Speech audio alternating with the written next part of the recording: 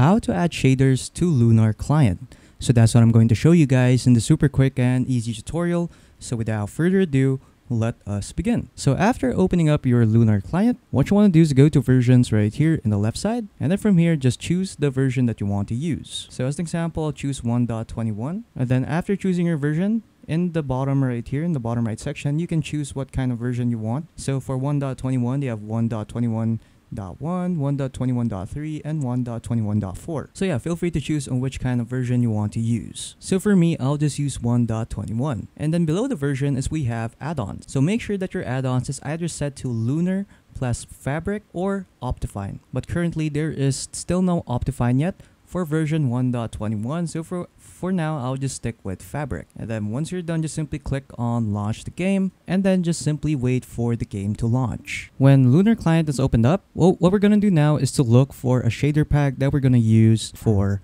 the Lunar Client. So let's just open up our web browser right here, and then I'll just look for a shader pack right here in curseforge.com. So yeah, so as an example, I'll use this one right here, complementary shaders. So I'll just click on this, and then this is what it looks like right here. So I'll just open up the gallery. So this is what it looks like right here. So this is what the shaders looks like. So yeah, so once you're done choosing your shaders, just simply click on download. So you can download shaders in any website you like, but I usually prefer CurseForge since they have everything right here. So let's just wait for the download to start. Click on download now, and then just wait for the download to finish. And then once it's done downloading, just go back to Minecraft, and then you can just simply join a world if you like. So as an example, I'll just join a creative world. And then there you go. We're now here in our Minecraft world. So what we're gonna do now is to activate the shaders. So to do that, just go to your settings. So just click escape on your keyboard, go to options, go to video settings, and then in the right side over here we have shader packs. So just click on shader packs right here, and then to add the shader pack that you've downloaded, at the bottom right here there is a button right there that says open shader pack folder. So just open that up, and then let's just minimize this, and then it will now open this folder right here which contains all of our shader packs. Okay, so let's just open up a new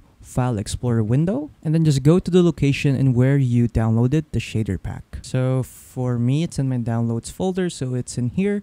So once you found the shader pack that you've downloaded, it's supposed to be in a zip file. So once you found it, just simply drag it here to the other folder of the shader packs for Minecraft. So just drag it there, and then there you go. We now have our complementary shaders. So after that, we can now go back to Minecraft right here, and then you'll now see your shaders right here. So it's this one right here, complementary reimagined. So just click on it, click on apply. So this might take a while since it will load in the shaders, and shaders are pretty heavy in the game. And then there you go. So once it's done, just simply click on done right there. You can now exit out of the settings right there, and then there you go. We now have shaders added in our Lunar Client. So yeah, and then after that, you're pretty much done. So yeah, that's pretty much it on how to add shaders in Lunar Client.